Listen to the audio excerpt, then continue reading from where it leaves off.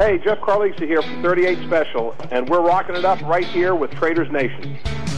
Welcome back. You are tuned in to Traders Nation. My pleasure to have back with us once again Sam McElroy. He's co-founder of @Financial, the @ and @Financial Investments. Sam, welcome back to Traders Nation. How are you today? I'm doing well. Thanks for having me. Yeah, it's always a pleasure, Sam. Always. Hey, listen, jobless claims dropped to a 49-year low. Sam, you know, what paved the way for this tremendous prosperity that we're seeing? You know, I think there's a lot of different things that are going on. Yeah. You know, if we just look at it from a general standpoint, I think over a number of years we've had a strengthening economy in terms of the jobless numbers. Okay. We've been at a declining rate in terms of jobless numbers for a while here, and I think that this is just kind of continuing along that trend line. I think there's some other variables that kind of go into it in terms of, you know, an aging population and some people just dropping out of the workforce, you know, other things like that. But I certainly don't think that that's enough to fully account, nor would I use that to discount the fact that jobless numbers are actually at a really good point, you know, right now historically. Sure. And certainly, like you said, I mean, there's a lot of things that make up a recipe, if you will, Sam, that make up the number of, you know, with this record 49-year low that we're seeing. Growth in business, right? People, they're looking to hire, and money coming back into the economy, a consumer economy. So there's a lot of things that make up what we're looking at, right? Yeah, I think that anytime you are working your way out of a recession, and you have a number of other variables that are kind of going into it, it opens up the door and an opportunity for businesses to be able to fill spots, to be able to grow, and to be able to expand. Yeah. I don't know how much I would attribute, you know, kind of money coming back in and some of those different pieces to be able to look at people hiring, because in a sense, the one metric that I was really hoping to see increase still seems a little stagnant to me, and that's really the average wage increases. Okay. So I think we're doing a great job in terms of getting people employed and getting them working. Yeah. Now I want to see a lot more money kind of going back into, you know, pouring into the economy, being able to help the average wage continue to increase as the average consumer can help contribute towards GDP growth as well. Do you think we may see that? Because that's certainly that may be a trailing effect. Employers are having a hard time finding people, and that's going to come up here in a second.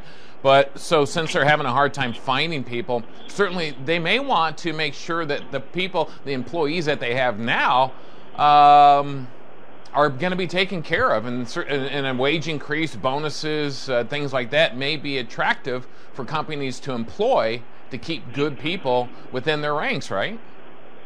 Yeah, you know, I was having this very conversation with somebody literally yesterday. Yeah. And that's the way that we're supposed to see this flow from an economic standpoint. You know, you want to see the demand in the marketplace get a little bit stronger, so that corporations do have to increase wages and incentives to keep key talent. That then should translate into inflation, because businesses need to sell their goods for a little bit more to be able to cover those expenses. And the Fed should then respond by raising interest rates. That's the way that we want to see all of this play out, and it very well may. Right. I think one of the things we need to just be cognizant of is the fact that while all this is happening and strengthening, there are some other warning signs, so to speak, that are also starting to emerge. I read an article from, I think that came out last night or yesterday or something like that, that was basically quoting a senior official from Bank of America Merrill Lynch, and they were basically saying that right now 14 of the 18 indicators that they look at to kind of gauge market directionality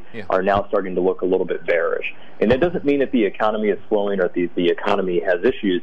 The question we have to watch, though, is just how connected the economy is to the stock market, and whether or not the stock market, which is by many accounts due for a little bit of a pullback, if that's going to be able to slow some of the progress we've seen from an economic standpoint. You know, as a trader, it almost sounds like the gains that we've made in the jobs is almost, it's like the market, right, is where we have to digest those gains, and then we have to see where we go from here.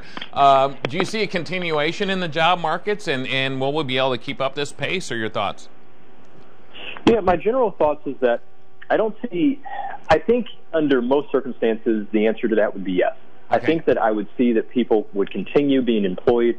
There's a great big if which is if the stock market cannot unravel this. You know, we're seeing two converging variables, which is the stock market having almost a 10-year run in terms of a cyclical bull market.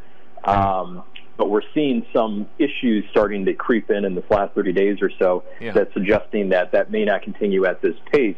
The question is, if the market were to be negative or were to pull back, what would that do in terms of the Fed's plans to continue raising interest rates, and would that bleed into corporations having to either slow their growth or, unfortunately, go back to laying people off to try to keep their own financial solvency? Yeah. Okay. Interesting. What comes to mind to me is that with the number of surplus jobs, and this is what I was referring to a couple minutes ago, whereas employers are having a hard time finding skilled workers. All right. So there's a surplus of jobs that are out there right now, and I'm wondering, in my head, I'm thinking out loud: is there a problem with employers finding actually skilled workers to fill those positions? And if so, there's certainly some opportunity for some people that are out of work, looking for work, or maybe even have a hard time finding work. I wonder if they can shift into those skilled type of skills that these employers are looking for. Your thoughts?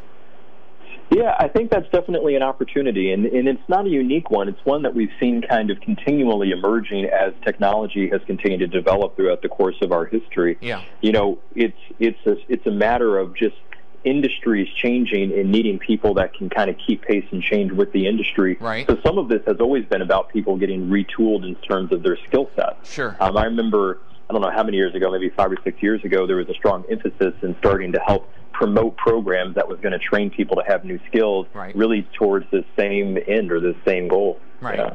And I think companies, what they're also doing too, because they're really proactive on this, they realize that the demand that they need as their business, what their business needs are, they realize what that demand is.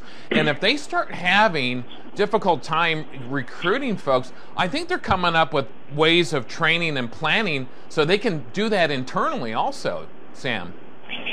And that would be a good solution. You know, it's always that cost-benefit, exercise that you got to go through. How much does it take to have a good training program to get people certified or whatever they need to do to be able to do the job? But I definitely think that corporations trying to solve this problem on their own is going to be a better, more long-term, permanent, effective solution than waiting for people in and of themselves to be, because it ends up being cyclical. If I'm out of work and they say, well, you need to have this skill set for you to be able to get this job, but I'm thinking, well, I'm trying to feed my family, so how am I going to, take time to go learn this skill set? It ends up being really problematic. But if I can come into a corporation where I have a job and the job is going to train me how to do the job effectively, then it solves a lot of those problems simultaneously. Yeah, I agree. Now, granted, I think that it's risky for the business to do it, probably costly.